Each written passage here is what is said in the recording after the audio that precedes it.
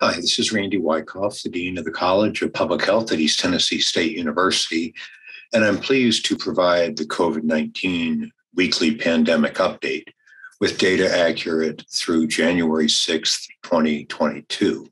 As this is the first issue for 2022, let me wish you all a very happy and I hope healthy new year. This week, I'm going to continue the same question I've asked the last few weeks, which is what is happening with the current surge? And then the question that keeps being asked, which is what will 2022 hold?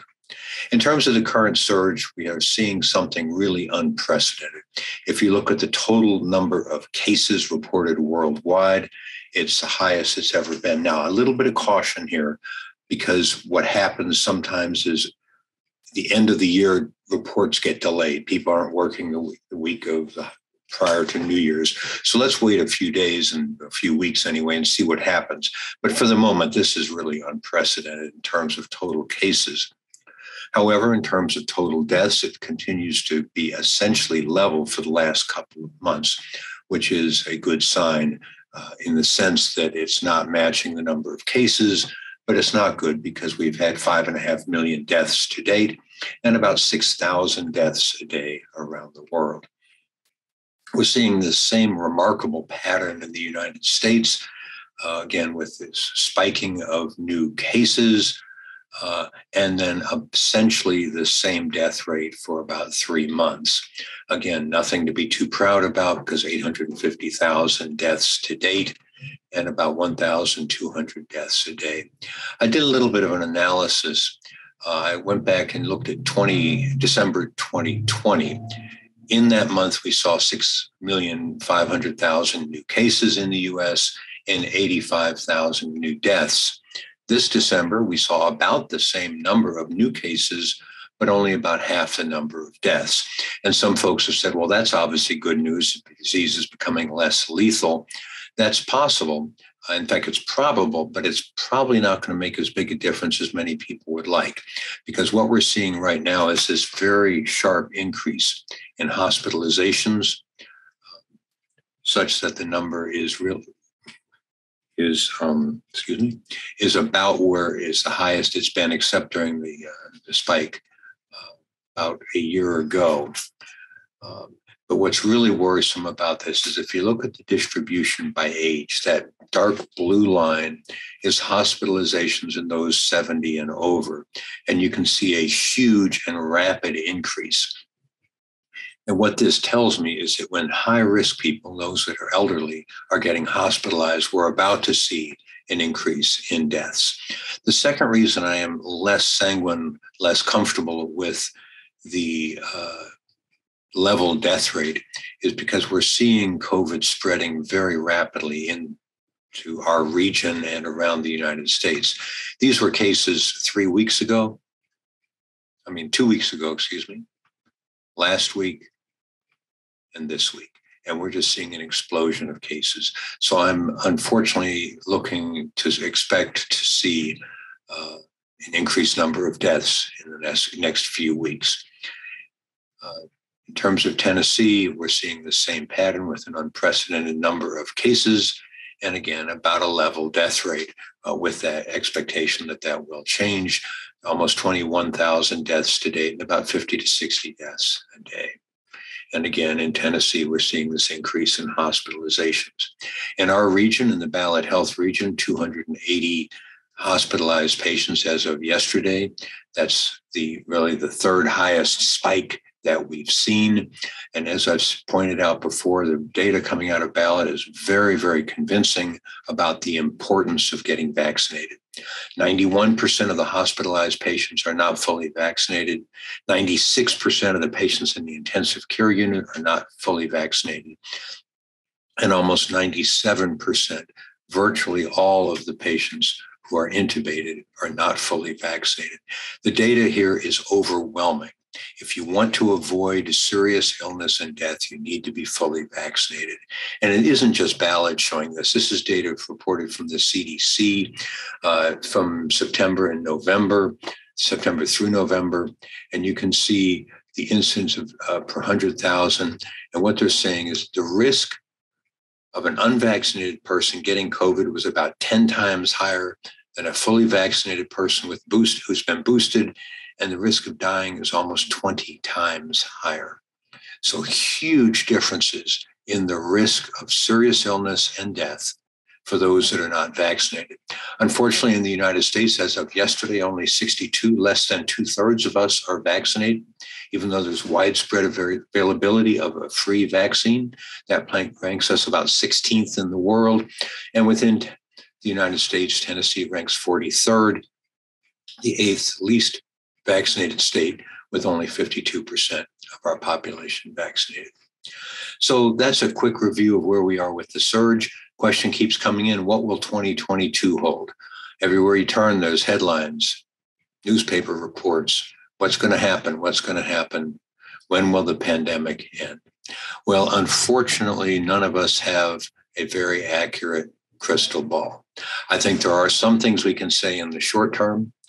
I think in the short term, we will probably see increased cases, hospitalizations, and deaths for the reasons that I've explained.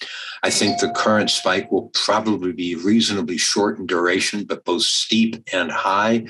In other words, we'll see it go up very quickly and go quite high and then not last very long. And I say that because this is what we've seen in South Africa.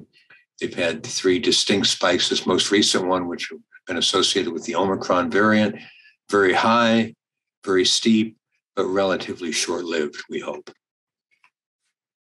But it's important to point out that even if the current spike has a lower death ratio, it will still be very important to us because there will be so many more cases. Remember, you can cut the risk of death in half, but if you have twice as many cases, you have about the same number of deaths. And also, because it's so easy to spread, a lot more people are getting sick with COVID-19, and especially healthcare workers, teachers, and other essential workers are going to disrupt a lot of functions.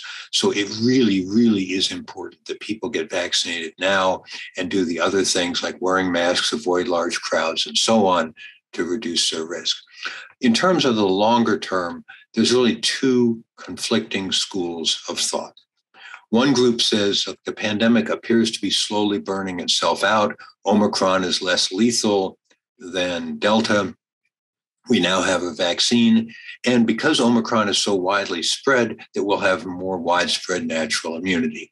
And slowly over the course of some number of months, according to this theory, COVID will burn itself out.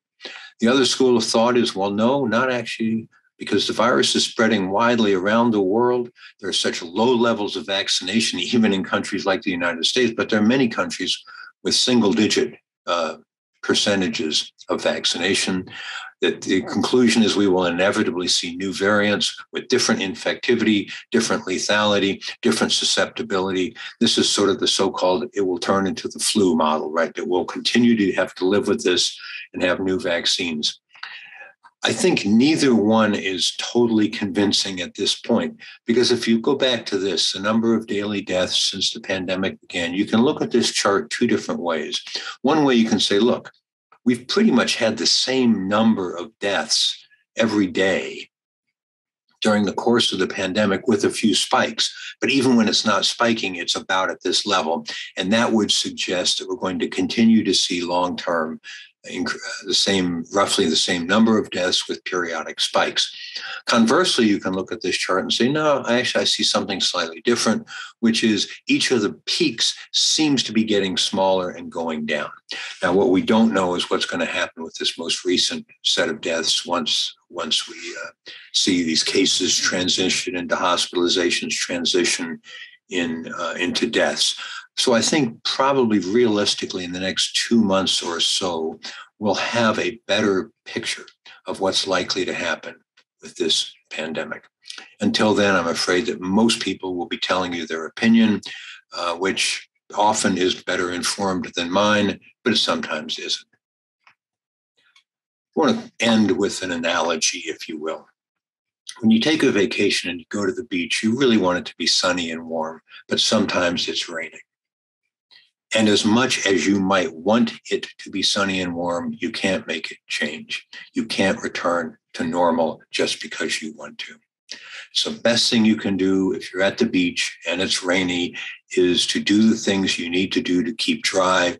You have an umbrella, stay out of the rain, and so on. The same is true with the pandemic. As much as we want it to return to normal, and eventually we will, for the meantime, the best thing we can do is to get vaccinated, avoid crowds, wear masks, do the things that we know can keep us safe. There's a great deal more information about COVID-19 on the College of Public Health website. If you are sharing this video with others, please let us know. We'd be happy to add them to the mailing list, but please do share it with anyone who might be interested. I'd like to thank Dara Young for editing, producing, and posting every one of these videos that we've put together over the years. And finally, as always, if you have any questions or comments about this video or about COVID in general, I'm very happy to answer them. I get a number of emails every week that I try to answer either directly or by adding them into next week's video. So that's the update for the week. I sincerely hope that you are healthy and well in 2022. And I look forward to seeing you next week.